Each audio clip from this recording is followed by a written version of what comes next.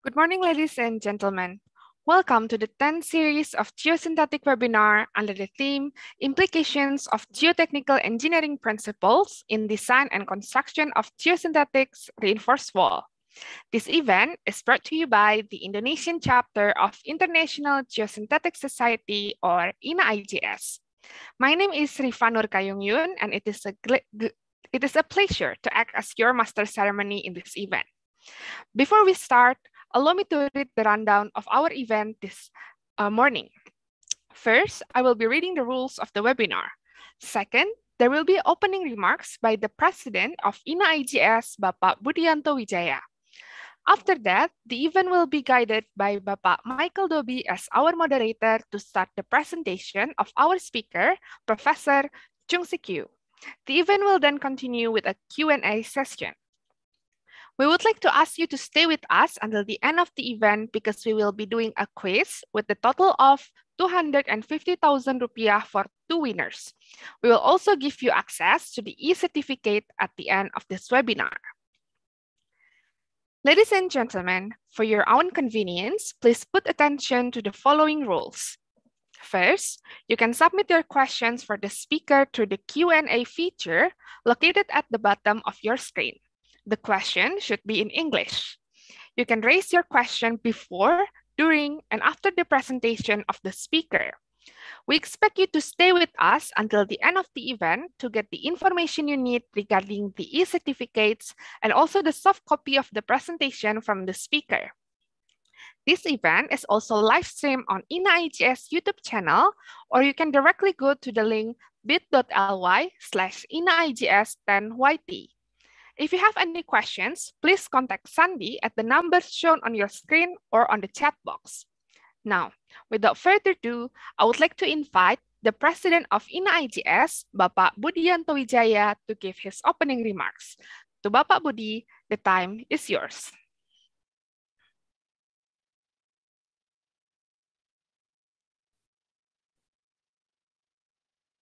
Good morning, ladies and gentlemen, especially for our distinguished speaker, Professor Chungsik. Professor Chungsik is the president of the International Geosynthetic Society. We are delighted that he will deliver his presentation today for the INA-IGS webinar series. I hope this webinar can bridge the importance of current geosynthetics research and applications. For the monthly 2021 webinar agenda alone, we have invited 12 geosynthetics experts from Indonesia and abroad. This online webinar is for free, and we highly appreciate the enthusiasm from the attendees for the periods of January to September 2021. All the attendances come from 24 countries worldwide, with the average number of attendees is 250 participants per webinar. Thus, we are confident that we can offer types of knowledge-sharing platforms between academicians and practitioners in the future. Thank you very much for full support from our webinar series committee led by Pak Sandi. My appreciation also goes to all the audiences for today's webinar, and you are very welcome to join the membership of INA-IGS. Finally, I hope this webinar can be one of your valuable sources. Thank you very much.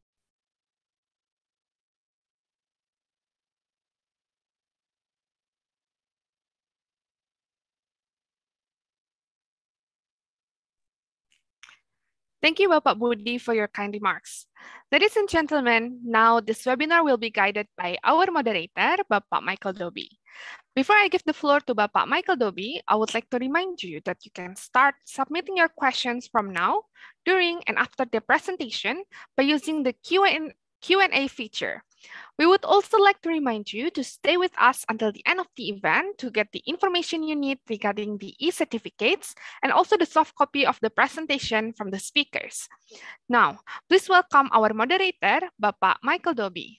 To Bapak Michael Dobi, the time is yours. Thank you very much, Rifa, for your introduction. I have the great pleasure and honor today of introducing our speaker. and telling you something about him. Before I do that, I would also like to thank, as did Pak Budi, our committee that organizes these events. We're now on the 10th of our webinars this year, and they've all been extremely successful. And that's largely due to the incredible organization that goes on behind the scenes to make these events run so smoothly. So our guest of honor today, Professor Chungsik Yu. Now, I first came across Chungsik's work in a paper he published in 2004. And it was about the performance of a 6-year-old reinforced soil retaining wall, which had some problems. And I'd have to say the information in that case study is extremely useful. And I've used it and referred to it many times since then, because it's one of those important things we need to learn about. And maybe we'll hear about it today. I don't know yet. You'll probably find out. And then around about that time, Chungsik also was the organizer of GeoAsia 2004, which I attended, which was a very good event. And then if we come forward another 14 years to 2018, then we have the 11th International Geosynthetics Conference, which was held in Seoul. And you'll not be surprised to hear that the chairman of the committee for that event was also Professor Chungsik Yu. He's a very busy gentleman when it comes to these sorts of activities, which give greatly to the community of geotechnical engineers and also geosynthetics specialists together. Actually, the event in Seoul was very good. I was lucky to attend that. And at that event, he was elected as president of the IGS, as you've just heard. In fact, he's the 4th president of the IGS to speak to us this year. So we're very lucky that we've had some talks from some very eminent people. Now, you might also be interested to hear that 1 year before that, in 2017, Seoul was also the host of the 19th International Conference of Soil Mechanics and Geotechnical Engineering. And you may also not be too surprised to hear that our speaker was also involved in that committee. He wasn't the president this time, but he was certainly heavily involved. So his contribution to these sorts of events where we all learn so much is very significant. And during this time, he manages to find time to be the professor of civil and architectural engineering at the Sungkyun Kwan University in Korea. So we are very honored today and grateful that you can find time to talk to us. The topic you've already heard, but I'll just mention it again: implications of geotechnical engineering principles in design and construction of geosynthetic reinforced wall. Now, for me, this is a really important topic because it is bringing together the geosynthetic side of our business together with the geotechnical engineering side. And I'm greatly looking forward to hearing your presentation, Chungsik, and please take over. The floor is now yours. Thank you, Mike, for your great introduction today. And also thank you, President of INA-IGS, for giving me an opportunity to give this lecture. And also, this is a wonderful webinar event. And also I congratulate your team who have made this the event possible. Well, actually, as Mike introduced, I and myself and Mike have met a long time ago. And a couple of years back, I was asked to give a lecture in person. Actually, we didn't have any pandemic at the time, but I couldn't make it because of my schedule. And after that, I promised him to give a lecture in any time, but I'm really glad that I am able to give this lecture today. Okay, before I go further, let me share my screen. Let me do it again. I have to share my video. Okay, so, okay. Okay, So as introduced, this is my talk, Implication of Geotechnical Engineering Principles in Design and Construction of Geosynthetic Reinforced Wall. As a academician, as well as engineer, I always consider the principle very important. But sometimes we forget when we do our work, which makes our job very difficult. So I'm going to touch the simple things, but the very important things as well. Okay, so this is my talk today. Since I'm here as the president of International Geosynthetic Society, I'll give you a brief introduction about the society, and also global warming and sustainability, and also geosynthetics. You will see why I'm bringing that issue today. And I will give lessons learned from the geosynthetic reinforced walls failure due to heavy rainfall that is tied to the global warming, and also how to mitigate those problems when you have heavy rainfall. I'm going to touch briefly based on the research that I'm going where I'm doing. Okay. Okay. As you know, a Geosynthetic Society was established in 1983, so we are quite a young society. But we are very active. So we are dedicated to the scientific and engineering development of geosynthetics and associated technology.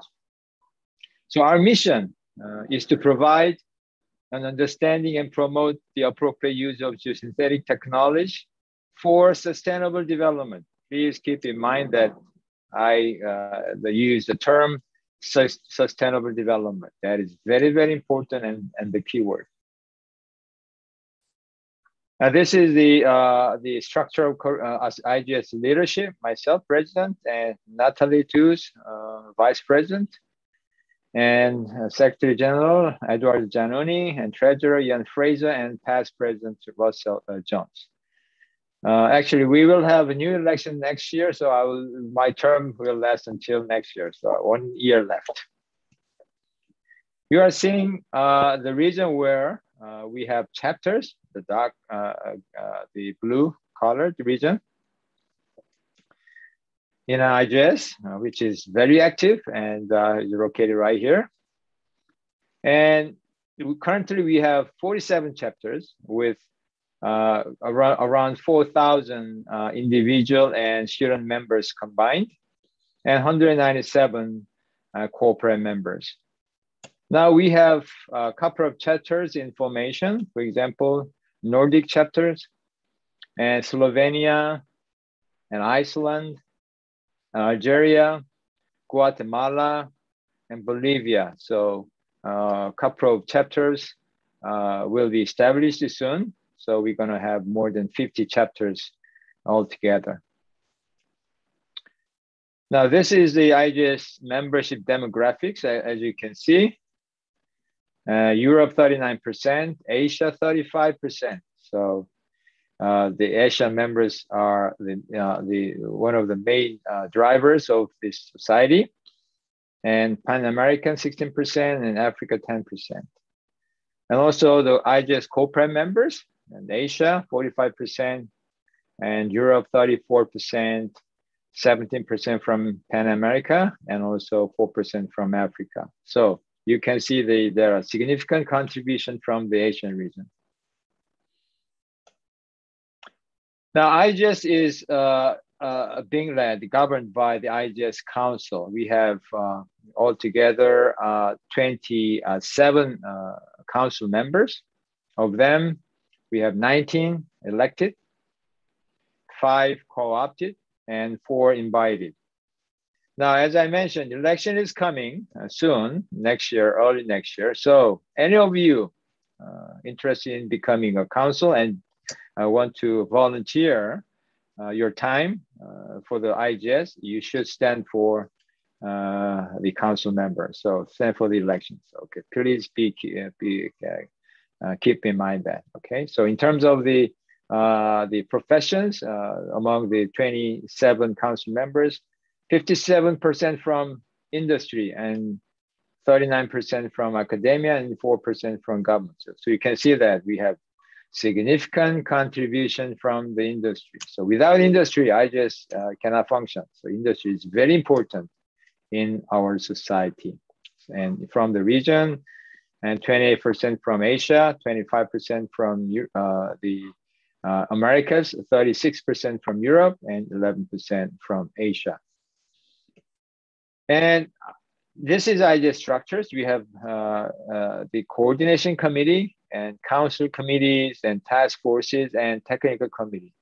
Now, some of them are closed and some of them are open. So I'd like you to pay attention to technical committees, which is open to anyone, any members of IGS. For example, technical committee on reinforcement, barriers, hydraulics, and stabilization. So within those technical committee activities, we can share the information and you can contribute for industry development. So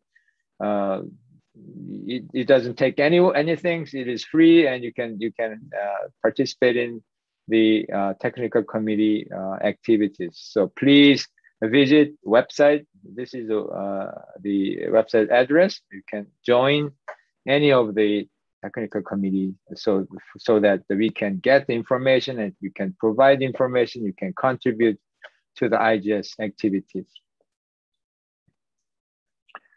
Now we will have a new website that is going to be brand new, the state-of-the-art website. Okay, so it's going to have a modern look and functionality. And you will find the corporate members' address, and you can get in touch with those corporate members easily.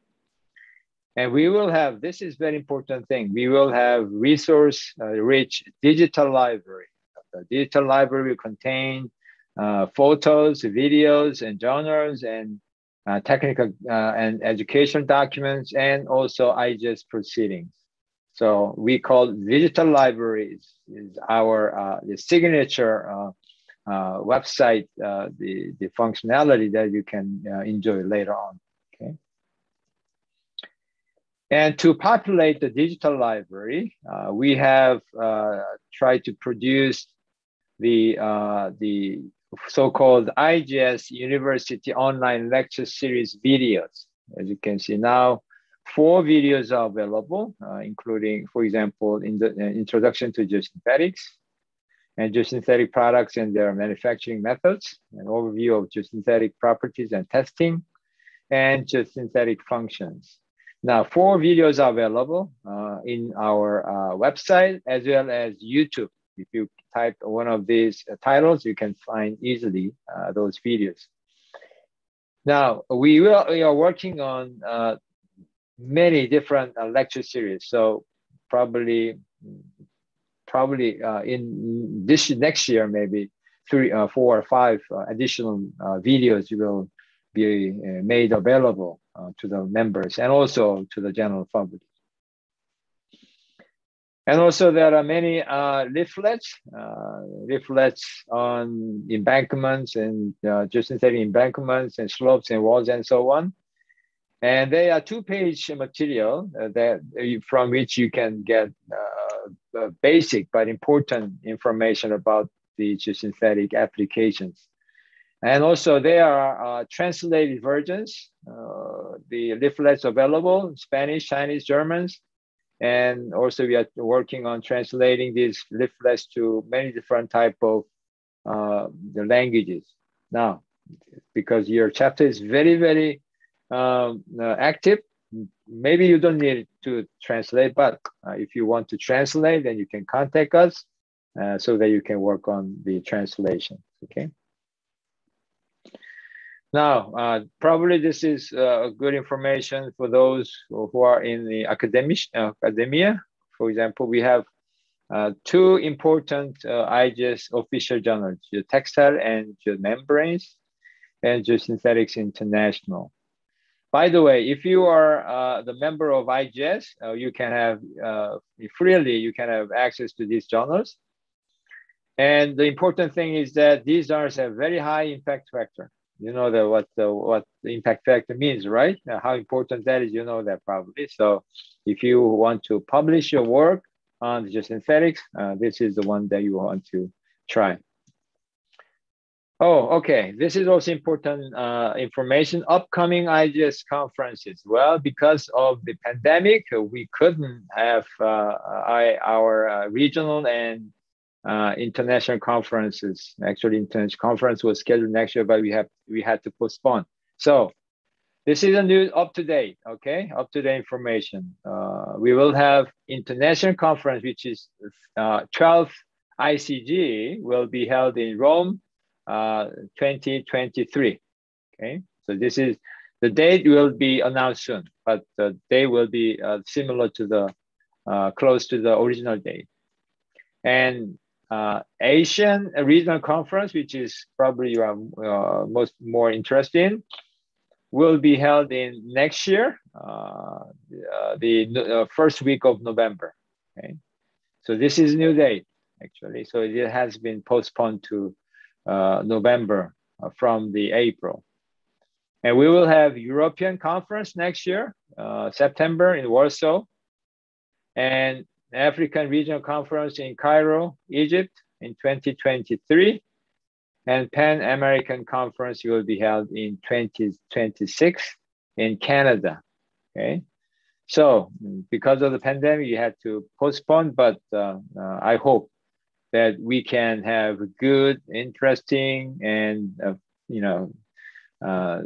important this regional and international conference in person. Hopefully, I hope so. Okay.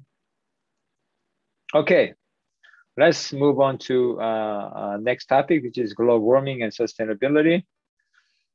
Now, before I talk about the global warming, let me just show you important the videos. Probably some of you have seen it, but a couple of years ago, we had a massive urban slope failure in Seoul. That has nothing to do with the rainforest Seoul wall, but I'm talking about the natural slope. Actually, we have monsoon season running from June and July, okay? The typical, the annual precipitation is about 1,300 millimeters. But for 2 days, as you can see in July sometime, we had a total of 700 millimeters of rain. That means about 2/3 of annual precipitation came down for 2 days. That was a lot of rain. Unfortunately, we had massive slope failure, as you can see.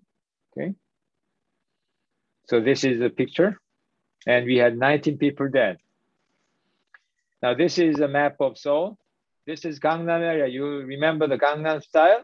Okay, so this is a fun area, a business district, and this is a mountain, only 3 kilometers away. So we are talking about the urban failure. Okay. So these are the scars of slope failure. You can see that we had multiple slope failure, debris flow type failure, and you can see the high-rise apartment. This is 8 rain, the roadways, and that is what happened. So we had, as I mentioned, multiple slope failures, and here and there, altogether, 9 people died, unfortunately. So this is a rainfall record. So we have this about, if we talk about the slope failure, we have in that region, we have about 360 millimeters of rain for 36 days, 36 hours, you can see. So starting from the late evening, going into the early morning, and we had slope failure at 9 a.m., okay. July 24, 27. So this is the video. So this is a home video taken by the resident of this high-rise apartment building. So they were frightened. Let's take a look. 밤새 내린 비로 강처럼 변한 서울 남부순환도로. 우면산 꼭대기에서부터 하얀 물보라를 일으키며 도로 위로 토사가 밀려듭니다. 도로를 덮친 토사는 가로수를 쓰러뜨린 뒤 곧장 아파트 단지로 달려듭니다. 같은 시각 다른 동에서 지켜본 우면산입니다. 정상에서 시작된 산사태가 마치 폭포처럼 산기슭을 타고 도로로 쏟아집니다. 어마어마한 도사에 지켜보던 가족들도 혼비백산합니다.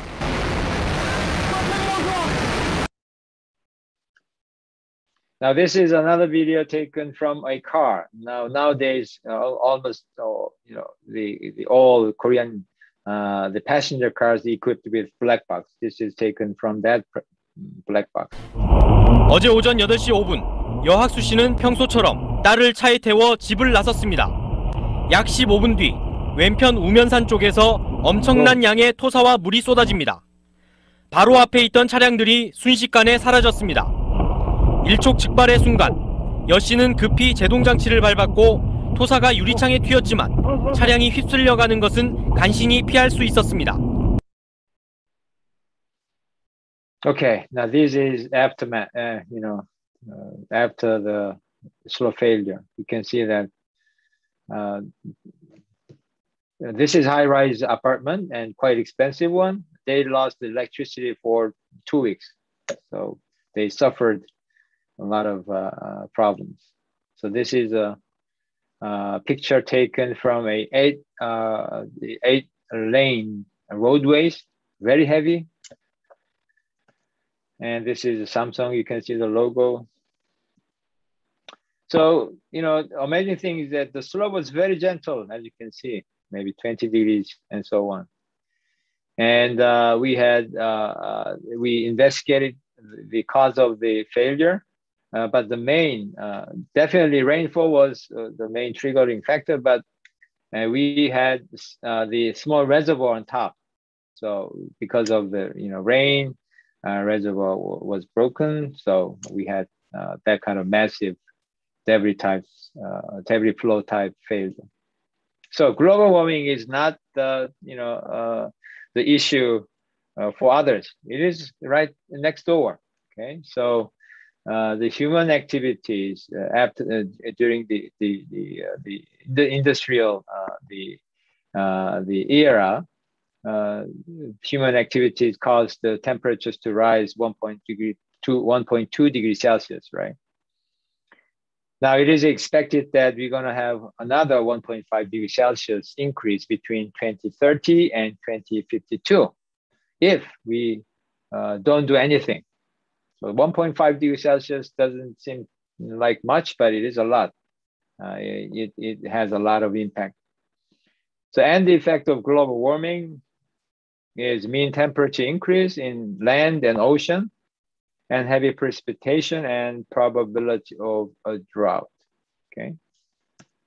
So this is Korean, the statistics from Korea. As you can see here, we had about also close to 1 degree Celsius increase in temperatures and also significant increase in precipitation.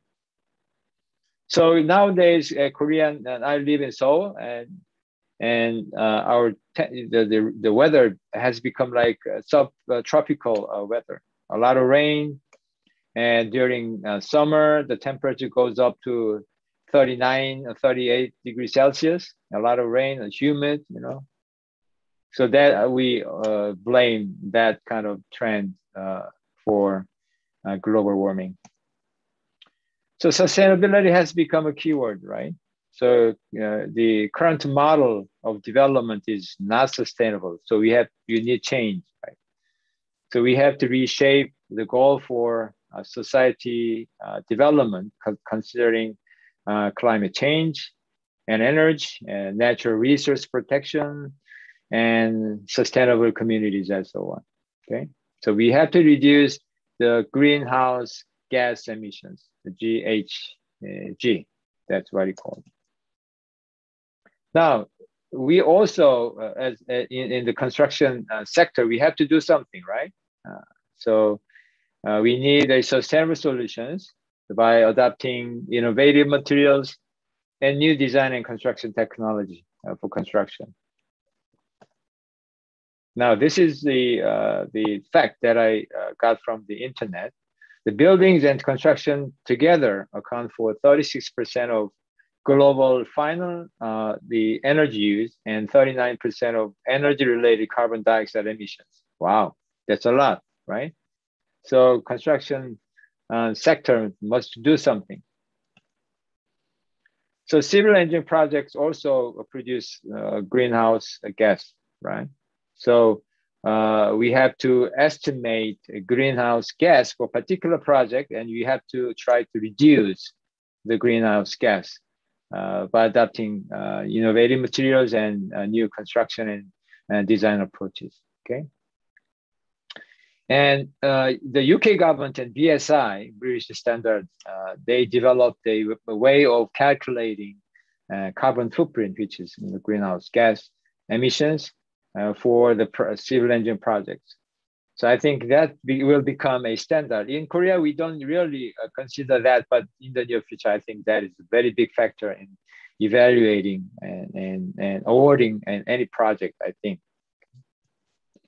So carbon footprint, as you can see, not only carbon dioxide and methane and nitrous oxide, many different type of the gases are considered for carbon footprint. And we have to consider those in a civil engine project, considering the person, elect, organization, and equipment, products, and so on. So for the global warming potential, we have to consider that, and we have to calculate. I cannot go over here detail for how to calculate global warming potential, but we have to consider material used in a project and crews and equipment, and then we can calculate the expected global warming potential. And this will, I think, be a very important factor for a particular project in later on, I guess. So geosynthetic, why? Just because I'm talking about geosynthetics as a sustainable solution, you know, then there are many different types of geosynthetics, right? Geogrid, geotextile, GCL, and geospacers, and so on. And also they have many different type functions. Now, why I'm talking about geosynthetics as a sustainable solution? Because they allow us to reduce the use of natural resources, as I will talk about later.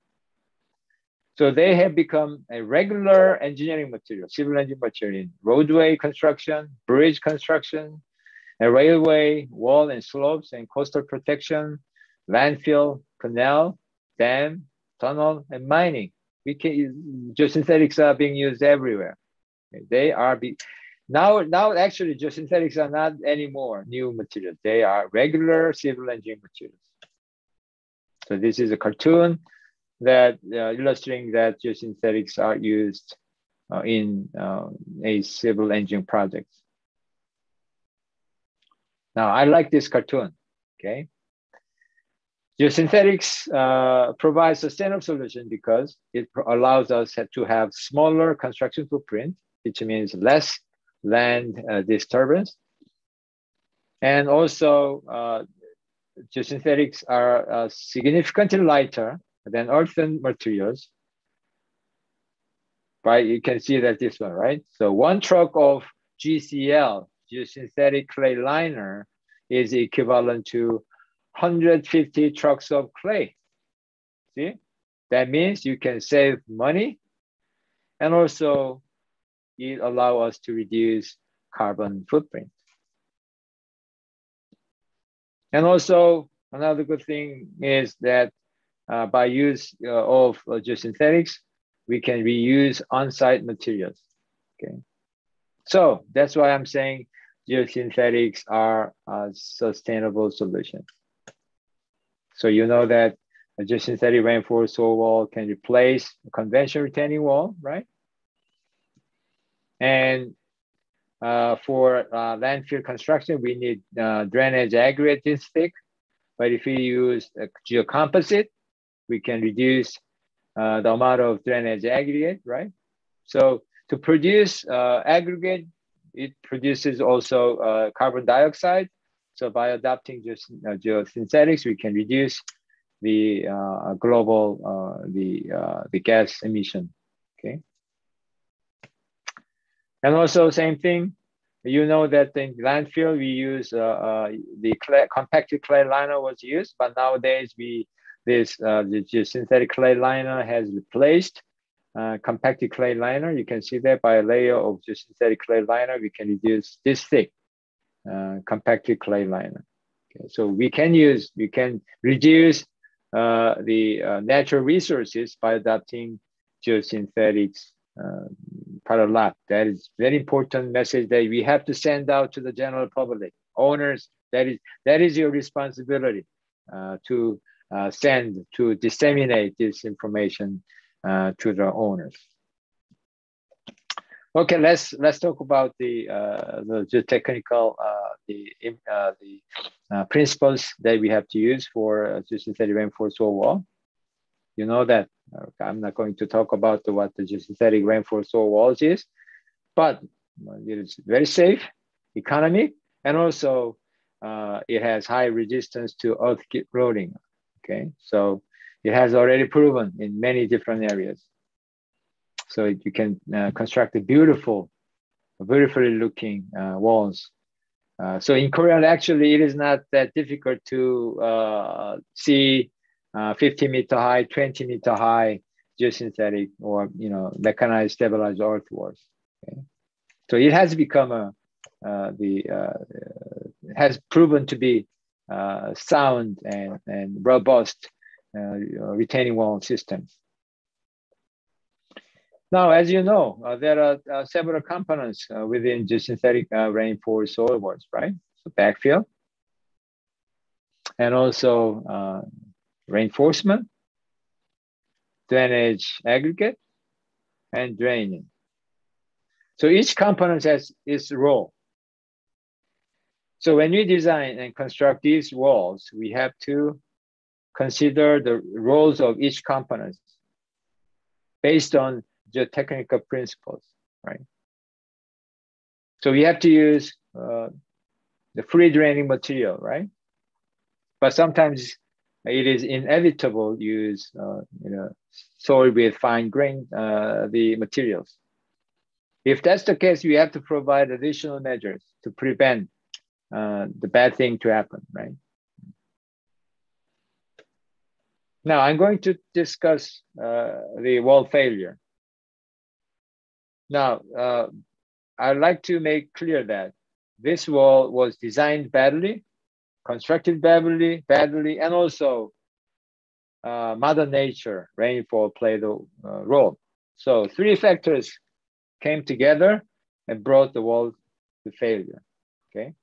That has nothing to do with the reinforced earth wall concept, okay? Even though you have a medicine, if you use the medicine in different way, then that is actually not a medicine anymore, right? Same thing. So again, in July, because now this is different year, okay? I think this is 5 or 6 years ago. But July, it collapsed in July after the monsoon season, okay? So the height of the wall was 7.4 meters. And the total length is about almost 70 meters. So quite the massive failure we had. The wall was completed in May, no problem, immediately after the construction, but collapsed in July after the rainfall, monsoon season. Again, contributing factors were design, construction, and the rainfall. See? So the collapsed portion extended approximately to 60 meters. The total slid volume of soil exceeded 1,200 cubic meters. So this was one of the largest wall failure in Korea. Okay. So you can see the pictures. By the way, this site was near the mountains. They cut the slope and they created a factory, the zone, and so the reinforced soil wall was constructed as part of that project. Okay, you can see that the road surface. Okay, So before I go on, there are a couple of things to consider. First, again, even though the wall was completed in May and failure occurred in July, that means immediately after the construction, no problem, the wall was intact, okay? But during the rainfall, the monsoon season, June and July, we had 800 millimeters of rain, okay? In July alone, we had 580 millimeters of rain, okay, with a maximum rate of 155 millimeters per day. So that is significant amount of rain. Now, this is again, we have 4 components. Now, each one has its own role, okay? Some people can say, okay, this is geosynthetic reinforced wall. Geosynthetic is the important one. Nothing else can be treated, without any caution. That's wrong. Each component has to be dealt with, the consideration. Okay. So I was involved in as a kind of forensic study to answer the following question: what went wrong? Okay, why the wall failed? And whose fault was it? Who's to blame? Designer, and contractor, or else? I had to give an answer. And also another important question was, why not? Failure didn't occur during rainfall, okay? So to answer those questions, myself and our team conducted a field investigation and testing, and limited equilibrium-based stability analysis, and also stress and pore pressure coupled finite element analysis to answer those questions. The first thing we did was to go out to the site and reconstitute the sections of the completed wall. In Korea, if something happens, people try to hide. So it was very difficult to get a design drawing. Nobody wanted to give. So we actually measure and asked for the information and had this kind of section. As you can see, now this portion was actually they cut the mountain, and this is a compacted soil zone, embankment zone. Okay, and this is the geosynthetic reinforced soil. Now, what I was amazed was that the length is only the 70% of the height of the wall. That is okay, right? When you have flat surface, but you have the slope right here, right? So we can immediately say, oh, design was wrong, okay? The designer did not take the back slope account, right? So if designer considered that, the reinforcement length should have made longer, right? That was first immediate the assessment, okay? And also we did some laboratory tests on the backfill soil. You can see that percent passing number 20 sieve, that is fine, 37%, okay? So they should not have used this soil as backfill, right? That is a really, really bad soil, right? That means if the water goes in, it takes a lot of time for water to get out, right? So the soil was classified as the clay sand, okay, as you can see here. And hydraulic conductivity, the as compacted state was 1.1 times 10 to the minus 6 centimeter per sec, okay? And these are just the technical properties, shear strength properties. Now, because it contains a lot of fines, if you do the effective stress analysis test or shear strength analysis or direct shear test or CD test or CU test, you will have cohesion. Now, still we are doing it. In practice, I insisted that we should not use cohesion for design, but people tend to use this. This value can be gone with rainfall, right? So anyway, the soil was bad, okay, and design was bad. There was 2 factors, and the contractor should have used better soil. So that's why I'm saying construction was not good. See, if these geotechnical properties were used without cohesion, this is the stability calculations. See, for the bottommost layer, you can see that the internal stability factor of safety are lower than the required. Okay, so this is tensile overstress and this is pull out. So we can see that's much smaller than 1. Okay. And also base sliding also very small. Okay. And also, I will talk about later, but the overall slope stability factor of safety was also very small. So if the designer considered the geotechnical parameters and geometry correct, and he or she should have noticed that design was not good, but he or she did not consider that. That was the problem. And also to answer those questions, we did the slope stability analysis, but considering the infiltration, you can see that we consider the metric suction as well. Okay. So nowadays, you know that software is available. You do the infiltration analysis and take the result to the slope stability analysis to find out the time variation of factor of safety, right? So we did the test to get the soil water characteristics, retention characteristics, and also permeability characteristics.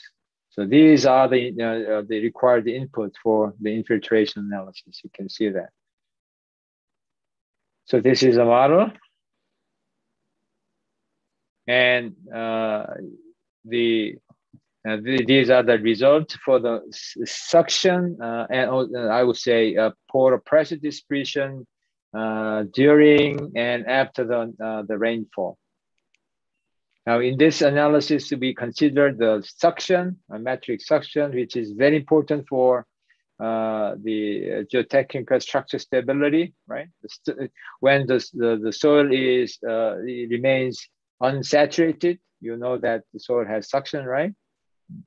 So we consider that suction during the analysis. You can see that because of the rain, the suction decreases eventually almost zero. Okay?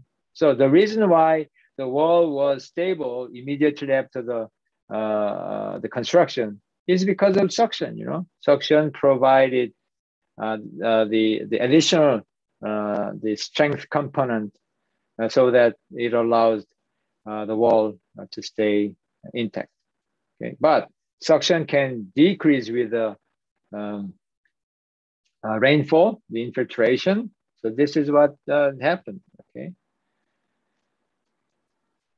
so you can see this is the suction, and consider suction, the shear strength as you can. This is part of suction, right? So conventional shear strength, the theory we do not consider this, but so the conventional shear strengths, we can say that this is conservative, right? But even though we are considering the conservativeness, still we have failures. That means we are doing, we are not practicing correctly. Okay, so this is the change in metric suction with time. So this is initial, and you can see the decrease in metric suction within the rainfall soil with time because of the rainfall. Okay, so this is a result of global stability analysis. See, So because of suction, the actual factor of safety was 1.2, above 1.2. That's why the wall stayed stable immediately after the construction. But because of the rainfall, the suction decreases. So did the factor of safety, as you can see. So when we had the failure, the factor of safety eventually decreased it below 1.0. So this actually tells us why the wall failed. Okay. And also we did, as I mentioned, a stress pore press coupled analysis to see the time variation of the stress and pore press development. So you can see also it shows that the wall displacement, the abruptly increased due to the loss of metric suction, as you can see. So wall failed right here. So this is immediately after the wall construction, and during the rainfall, and during immediately after the failure. You can see the plastic strain development. So the stress pore pressure analysis, they successfully captured what happened during and after the rainfall. So this is also reinforcement load increase profile, and also maximum reinforcement, the evolution over the maximum reinforcement load. Okay, so actually, I must say that I gave you two sets of results: the limit equilibrium base result and also finite element. I did not calibrate the model. The calibration means we change the parameters and model to match the field observation and the results, but I did not do that. But I don't know, the results were really in agreement with the field observation. That means if you do the properly your analysis, you can match, you can explain what's happening or what happened in the field with your model. So that is another thing. So here, the wall failure conclusion of the forensic study was improper wall design. It did not meet the design requirement, and the factor of safety for global stability was less than 1. And also, this is a critical thing. The geotechnical modeling was wrong. That is the important thing. Okay, the modeling was really wrong. That is, I think, something we have to keep in mind. That now you have softwares, testing equipment. Okay, they will give the number, but you have to estimate whether those numbers are correct. You have to evaluate your geotechnical model, geometrical model, whether that makes sense or not. Otherwise, the result may be garbage. Garbage in, garbage out. That's something that I really like, okay? And also quality of backfill was bad, okay? Percent of fines, 37%. If possible, you should avoid using that kind of material. If you have to use it, you have to provide the measures. Maybe that answer can be seen later slides. And also rainfall because of the global warming. Okay, so this, we cannot really do that, but that was also the fact. But the geotechnical principle that we learned from here is that geotechnical, the important thing is geotechnical 101, right? Geotechnical engineering 101. That is very important, okay? And also, this is also geotechnical engineering 101. We should use free draining material. If you cannot, you have to provide a measure. How? Well, maybe you already know, but in case where you have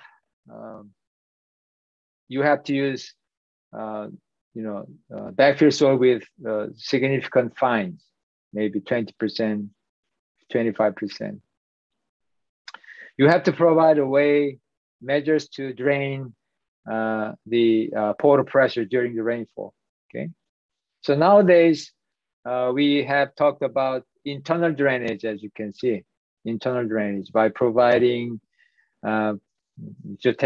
textiles or specially devised the layers of internal drainage can work for that purpose. Okay. So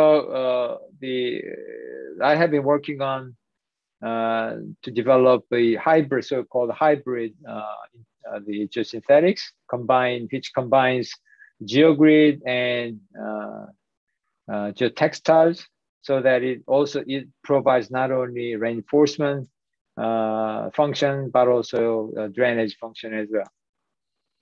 So actually I've been working quite a while, and I had to verify not only the numerically, but also the physically. So we conducted a lot of tests actually.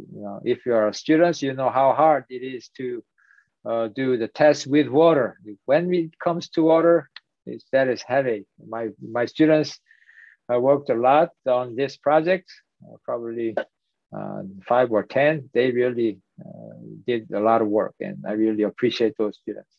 Anyway, to find out the effect of internal drainage, we did a lot of tests on using the small scale model. So we placed reinforcement as well as the internal drainage layer here and there, and we put the volumetric water content measurement, which is tensiometers, as you can see, LVDTs, and also we devised rainfall simulator so that we can control the amount of and rate of reinforcement over time. And these are the, because of this small scale, we had to meet the similitude law, right? So we have to scale everything down. And we use geotextile, and this is the tensile test result, as you can see. And the black dot is the geotextiles with waterproofing to simulate the reinforcement without internal drainage, and white dot includes it simulates the geosynthetics with internal drainage. So this is test procedure. It looks very easy, but when it comes to use the water, it's headache really.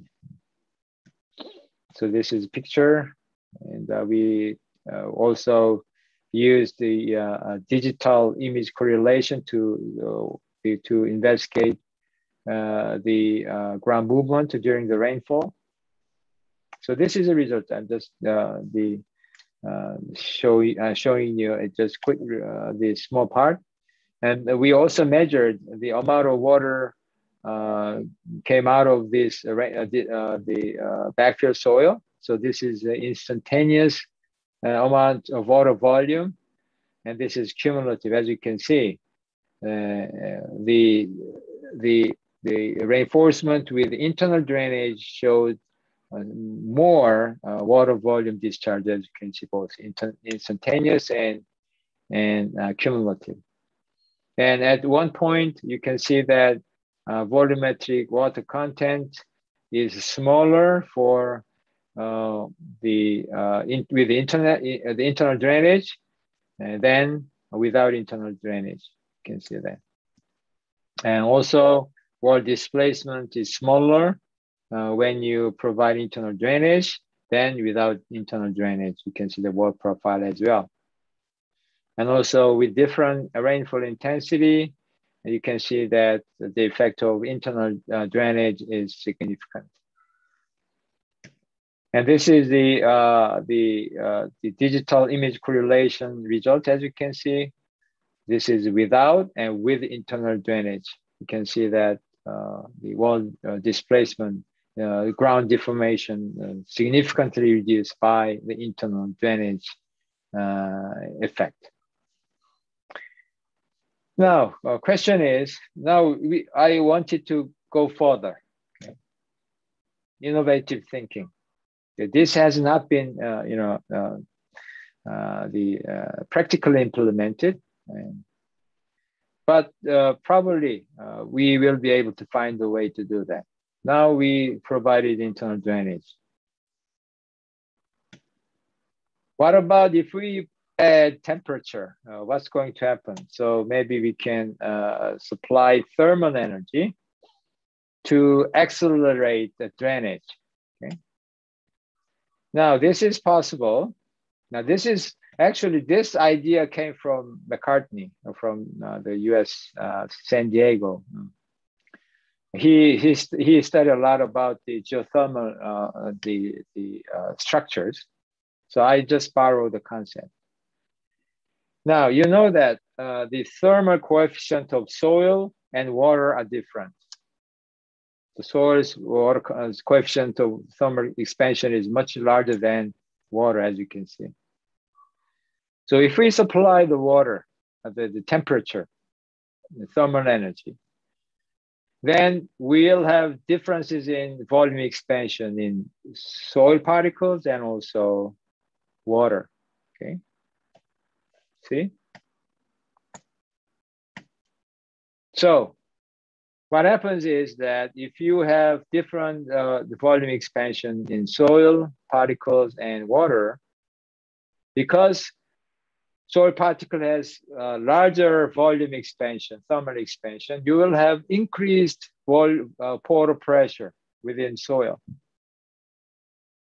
which means if you provide some drainage layer, the thermal energy increased elevated temperature will accelerate the drainage. Okay. So this was the concept. So I had to see whether that works or not. Okay. So we did some tests. So we provided, this is a thermal exchanger. So we provided some hot water through the silicon, the tubes within the backfill, okay, several layers. And this is the result. This is the white dot is with temperature, black without temperature. Because of the accelerated drainage, the wall becomes more stable. You can see that, okay? So this is also the digital correlation image. Without internal, without doing nothing, internal drainage, and with accelerated temperature. You can see that if we combine internal drainage with temperature, you see that we can reduce the wall displacement, we can increase the wall safety tremendously. The question is probably, I still have a question, probably you do the same thing. How we can supply heat? That is a question. Maybe solar energy, that is, you can find the solar panel everywhere, right? Or we can talk about self-heating geosynthetics. Anything you can think about it as a heat supply source. Okay. Then question is, if we apply heat, what about the soil structure, the reinforcement interaction? Okay, so we did some study on the effect of temperature on the interface behavior between soil and reinforcement. Okay, so this is preliminary, but you can see that if we supply heat, even the shear resistance characteristics increases. Okay, so positive impact rather than negative. No degradation of soil reinforcement interaction. Now this is temporary, this is intermediate, we haven't concluded yet, but this gives some kind of premises that this may work, okay? So now our laboratory, we are doing a lot of research on this, okay? So concluding remarks, well, global warming is a very important topic that we cannot ignore, okay?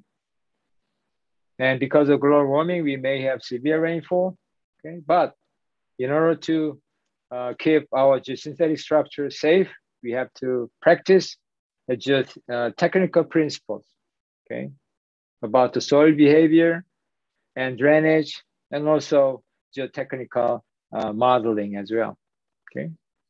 And geosynthetics have become sustainable solutions in various projects. So as the member of IGS, you should be a messenger for this particular message. Geosynthetics are sustainable solutions. With that, thank you for your attention.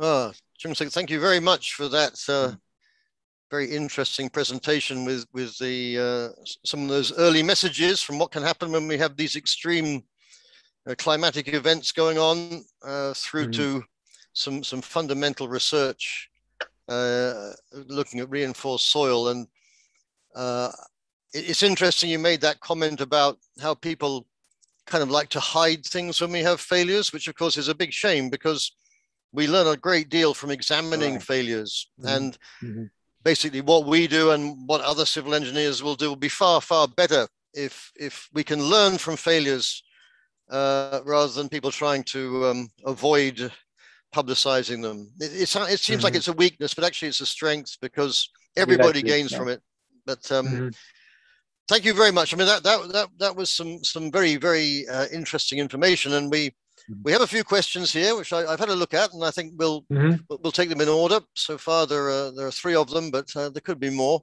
So the first one actually is from my colleague Mahesa in Kuala Lumpur, and he says, "Thank you for a brilliant presentation. It is clear that the geosynthetic reinforced soil wall failure was triggered by the heavy rainfall, which was exacerbated by poor design and construction. So first question, would the structure have failed eventually if extreme rainfall events didn't occur? And then additionally, if we think globally, is it possible that there may be structures like that are ticking time bombs and would fail if the conditions were just right?" So, oh, there are some interesting ones there for you. Okay, my question is, if we didn't have rainfall, I think the wall would have still remained intact, okay? Because of, I talked about the metric suction, right? So metric suction, we don't consider metric suction during our design, but the metric suction is there as long as the backfill soil remained unsaturated. So that is a redundancy, okay? Redundancy. And also current design, the principles and design guidelines are conservative. So my answer to that question is that the wall would not, would stay, remain intact, stable, if we had no rainfall happen. That is my question. And if we practice, the geosynthetic structure design and construction as intended, I mean, according to the design and construction guideline, geosynthetic structures are, very, very stable. So you don't have to worry about that, okay? So the example that I showed had a bad design, bad construction, okay? Which we should avoid, okay? But if you do correctly, geosynthetic structures are very, very stable and resilient and good, the structures that we can guarantee the stability over time. I hope that can be the answer, hopefully. I think personally there probably are some time bombs around, but yeah. Okay, so now from Ahmed, this is a very detailed question about types of strain gauge. So he says, any instrumentation suggestion for monitoring geosynthetic strain and elongation besides cyanoacrylate-based strain gauges? I think those are the ones we stick on. Considering high strain and elongation will occur. So any other ideas about strain measurements?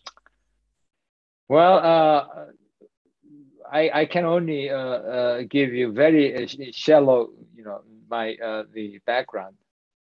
We're still using in my laboratory strain gauge, but that is very difficult, and that probably, it has very low survivability, and sometimes we cannot guarantee the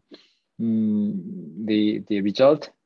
But if we use properly, that gives an answer. But I think what we can use, the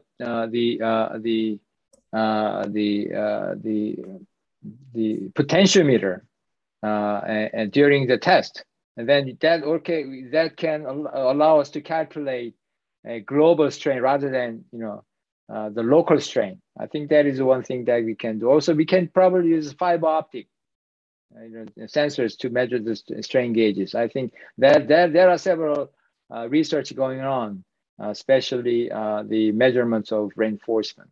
Okay.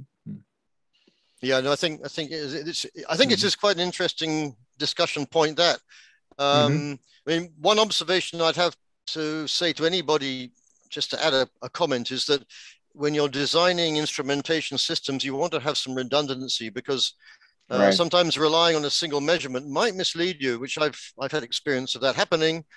So, for example, a simple forward deformation of a structure is a very simple measurement and can be very helpful if you're also incorporating strain gauges on reinforcement. So yes, there's a whole big discussion in that particular question. So I'll move on. The next question is coming from before we go on, just one thing that I'm trying now in our laboratory is that if you are running a research, for example, rather than the measuring strain in the field, if you provide a transparent the plexiglass on your backfield with a reinforcement, you can use digital correlation analysis technique to measure the strain within the view of the transparent the plexiglasses. That is just we measure the plane, the strain using that digital correlation technique. But that is another thing. But there have been many the attempts to use that technology. But I think that has some kind of future in the near future.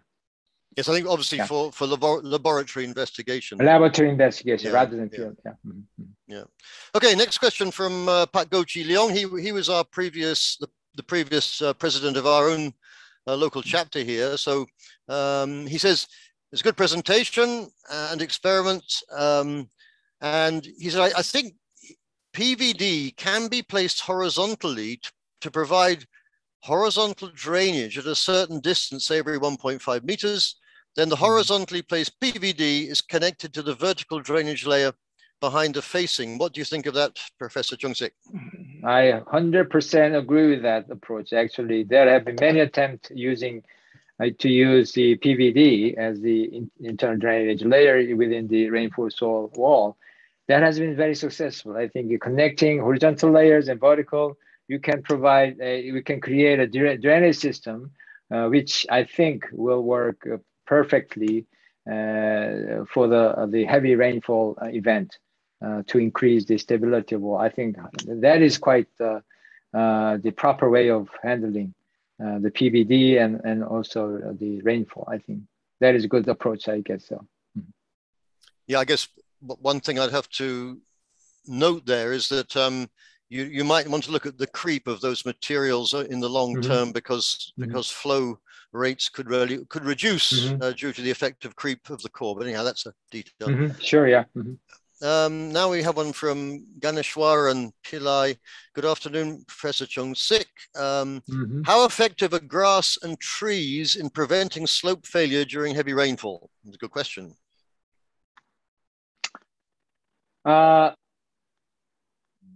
I think we have positive as well as negative effects. The trees and grass,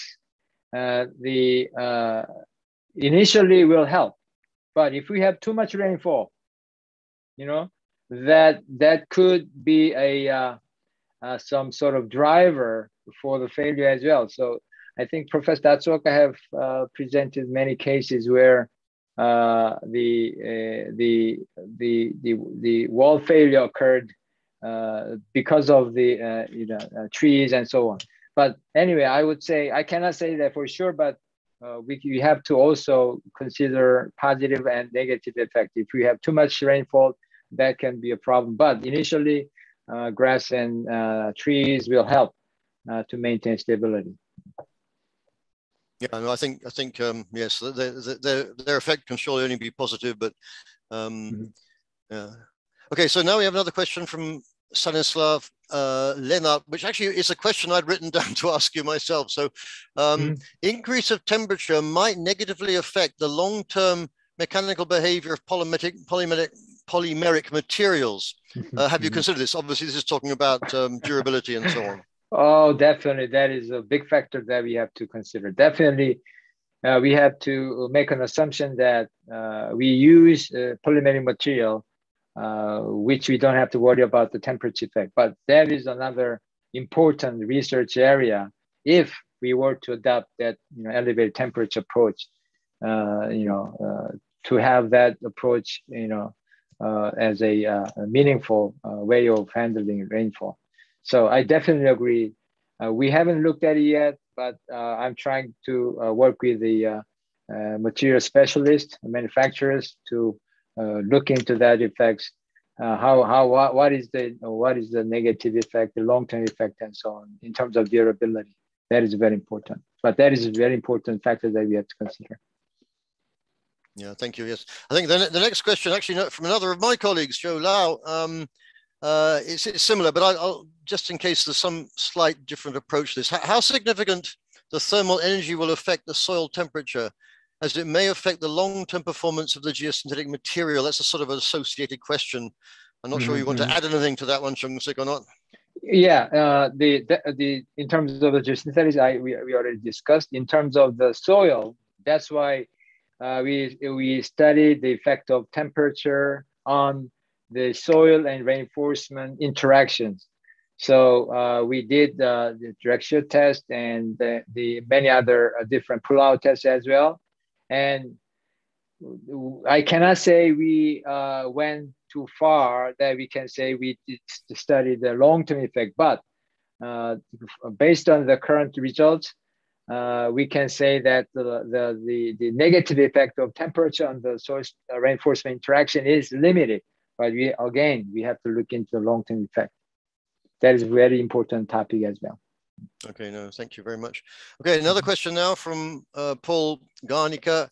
It seems to me that if only the soil in the backfill had been adequate, I think this is talking about the failure, granular with very few fines, the behavior of the wall would have been much better, and perhaps the failure would not have occurred. What the failure demonstrates is that marginal soils should not be used in such walls. Well, that's an interesting discussion, but I'd like to have your comments on that first. Definitely. If we had the granular soil, free draining material been used, probably the wall would have behaved much better.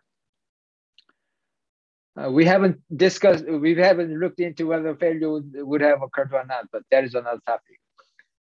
Well, speaking of marginal soils, definitely we should not use it, but practically, sometimes it is not possible, because of in remote region, it is difficult to transport good material to that side. It takes a lot of money. So people tend to use marginal soil. Okay. So in that case, if we cannot avoid using marginal soils, we have to provide additional measures. Good drainage, we have to make sure good drainage, good cover so that the water cannot go in. So we have to take additional measures to prevent that kind of failure from occurring. Okay, so the topsoil, we have to make sure that water cannot go in. We have to use different the way, and we have to provide a good drainage. And I think that's the very important thing. If you don't have rain, so in Brazil and South America, they use a lot of marginal soil because they are limited in the amount of rain. But probably in your region, you have a lot of rain, right? So if we can, we have to avoid it, I think.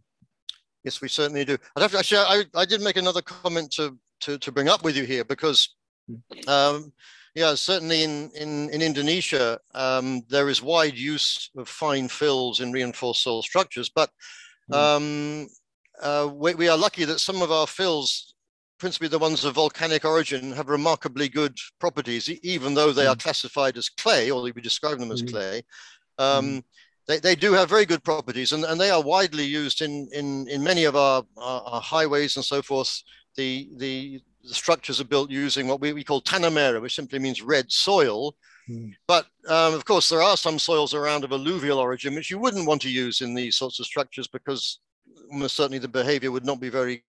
So I thought I'd just like to mention that, because it is quite common in Indonesia to use finer soils, but because they do have good properties, and this by now is well understood. So we just have one more. I mean, just a few more questions have crept in. If I think we're okay for some time on this, any guideline or standard or technical material which can be used as reference for the infiltration analysis for reinforced soil retaining walls? Well, nowadays we have good softwares. I'm not going to name those softwares, but the quite popular softwares has very good manuals and theory included in the manual. So I think it is not too difficult to follow the infiltration analysis procedure. But if you can email me, I can provide some of the papers so that you can refer to. So. Well, thank you very much for that offer. That's very, very kind. The next question from Sepe Chalajur. In the case of MSE walls, I was wondering, do you recommend a performance risk management by qualitative and semi-qualitative method before design and construction? This is quite a complicated question, but I hope you follow that. Well, the risk assessment management is, the very important part of any engineered structures. I think if you can, why not? We can identify the risk, and we identify the way of avoiding those risks, and that is actually risk management. So if you can do such a risk analysis and management in place, why not? I think that is a good practice as well, especially for the particularly difficult project, very complicated, complex, the geometry and the large structures. I think that is a good approach, I guess. Yeah, no, I think you're right. Then we have a question here from Lukito Wijaya. In the case you use concrete pile wall instead of geosynthetic wall, is there any advantage in using a piled wall, a wall constructed using piles? Well, if the foundation is not really good, let's say your foundation is not competent, maybe you want to use piled wall. But otherwise, why not? Geosynthetic reinforcement would have better advantage, especially in Indonesia. You have many earthquake events, right? Some in the region. Why not? Yep. Geosynthetic reinforced walls are flexible and very has high resistance to earthquake eroding. I think in that case, geosynthetic walls is quite more advantageous than the piled wall, unless you have the bad foundation problems and so on. Yeah, no, I think that makes good sense. And final question now from Pak Gochi Leong again. He asked a question about using the PVD just now. So he said, another idea, can we also adopt the theory of unsaturated soil mechanics, whereby at the very top layer, we place lower permeability material and below that a higher permeability material? I think the background of your question is related to the topic just before my talk. There was a capillary barrier, right? Yes, you're right. From Professor Rahajo, yeah. Raja, yeah, that is a capillary barrier. Definitely, capillary barrier is very important. We can provide some sort of impermeable the barrier for particular rainfall. So I think that is a good idea too. So we have the geosynthetic can provide the capillary barrier, so we can adopt that theory and technique for that particular case. I think that is good. So geosynthetic can be used in many different ways. I think that is very, very the innovative materials. I can say that. Yeah, no, I think there is potential. I mean, if I could just give one bit of a comment from my own personal experience, is that when you look at materials in these structures of different permeabilities, you've got to be very careful to make sure you don't create a dam of lower permeability that's blocking a higher permeability material. So in other words, water can enter a system quickly at the back, but then it can't get out quickly. So that means it tends to build up high pressure. I've seen this taking place in projects in the Middle East, and nothing failed, luckily, but it was a very impressive experience, and it certainly brought to my mind immediately and these were all granular materials. It's just that they had a range of permeability from a very open graded rock backfill to a well-graded granular fill for the reinforced soil structure. All granular, all beautiful materials, very high quality, but you had this variation of permeability. Exactly. And it ended up like being a dam. And the water level got very high, but luckily the design was very adequate and nothing failed, but it was extraordinary videos of water pouring out of the top of these structures as it made its way over the top. Anyhow, I think that is bringing us to the end of the Q&A. Chungsik, thank you very much for answering all of these questions. I think everyone, yes, we've covered all of them. And I'd like to thank you also again for preparing an extremely good talk. You've covered on some really important topics from the more general side of sustainability and what's happening to our planet if we're not careful about the situation with global warming, which is definitely taking place, and we cannot deny that. And it's also nice to hear your opinion about how some of our geosynthetic solutions can offer quite a lot of help. And I thoroughly agree with you that it's something that we tend to look into these days. And there seem to be some major benefits in some of the geosynthetic based solutions for what you might call more traditional construction procedures in the past. And I think it's very nice if people can promote those and get more understanding about the background, because every small contribution to this problem will help. And it's not going to be one big answer to solve global warming. It'll be lots of people taking on board their own small solutions in their own areas where they work and putting the whole thing together.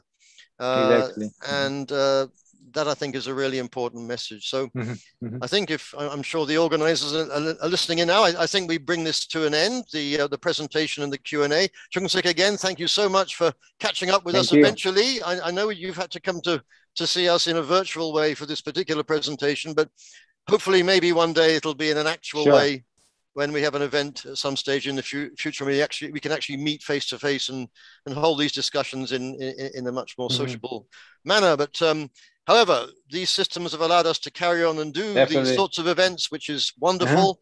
And again, to the organizers of these events from the Indonesian chapter of IGS, thank you very much.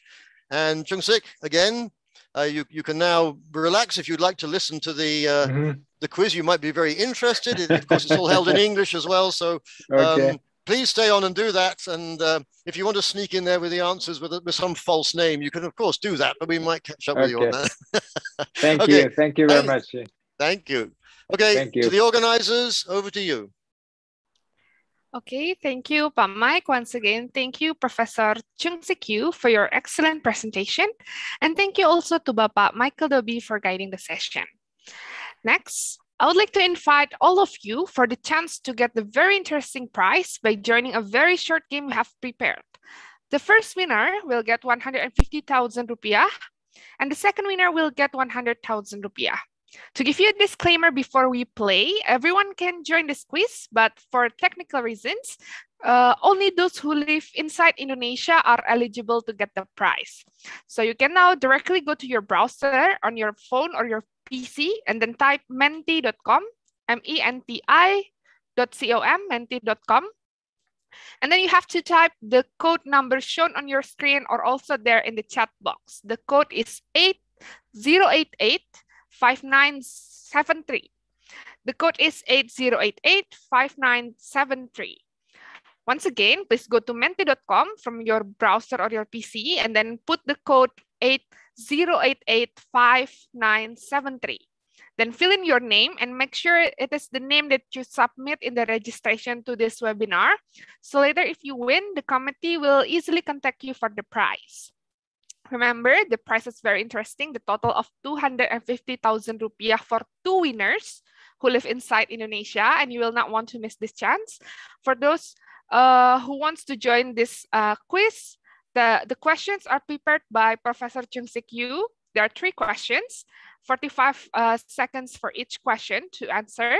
And then we will accumulate all the points for 3 questions and we will have 2 winners with the total of 250,000 rupiah. The first winner will get 150,000 rupiah and the second winner will get 100,000 rupiah. So go to menti.com, put the code 8088-5973 and then fill in your name. Let's see, we will be waiting for more attendees to join. I will share to you my screen.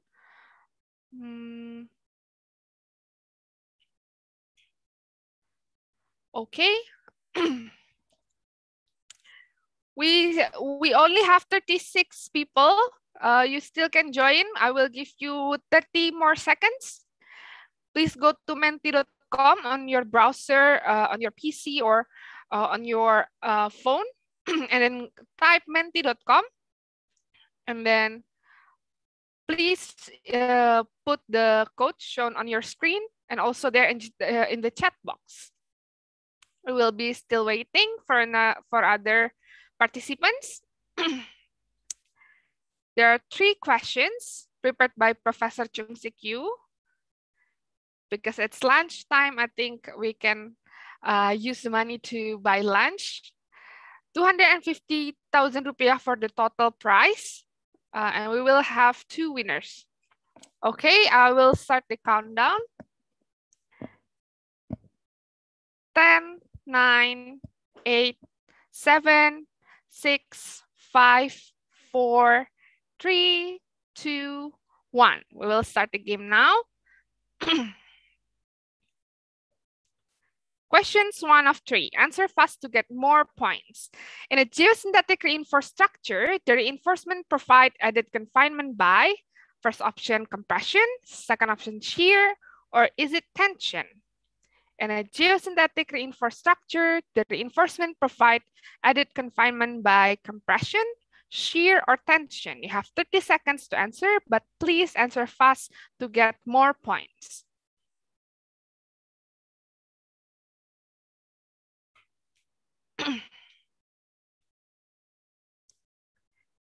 Fifteen more seconds.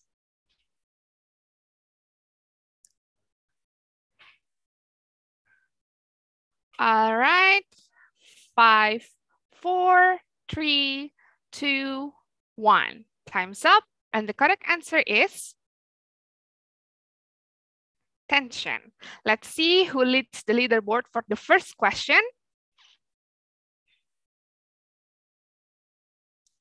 For the first question, the one who leads is Ariani as the fastest who answer. And then let's go to the second question. Question 2 of 3. Answer fast to get more points. When calculating the long-term design strength of geosynthetic reinforcement, several factors are considered, except, is it creep, installation damager, or plasticity?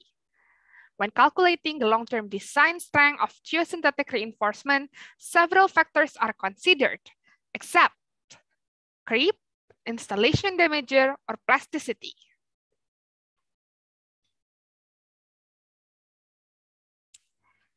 Answer fast to get more points. You still have around 10 seconds.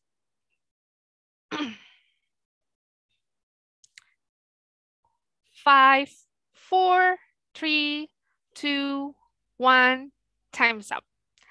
The correct answer is plasticity. Let's see for the second question.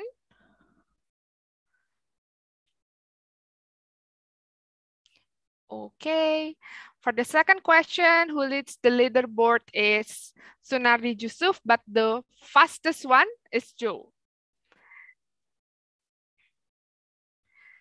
Last question. Brace yourself. Answer fast to get more points. When designing a reinforced structure, what type of shear strength test should be conducted? Is it train test? Is it untrained test? Or is it vein shear test? When designing a reinforced structure, what type of shear strength test should be conducted? Is it the first option, train test? Is it the second option, untrained test? Or the third option, vein shear test? You have 20 seconds more. 2 winners who will get the total of 250,000 rupiah. Let's see, you have 10 more seconds. 5, 4, 3, 2, 1. Time's up. The correct answer is train test, the first option. Let's see who will be 2 winners of this quiz.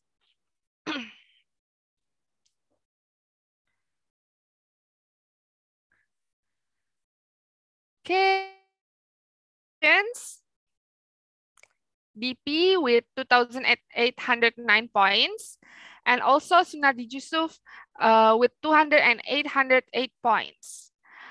For the winners, you can send the screenshot of your screen as the proof that you are the winners to Sandy. We will give you the number at the end of the event. Okay, congratulations for both the winners.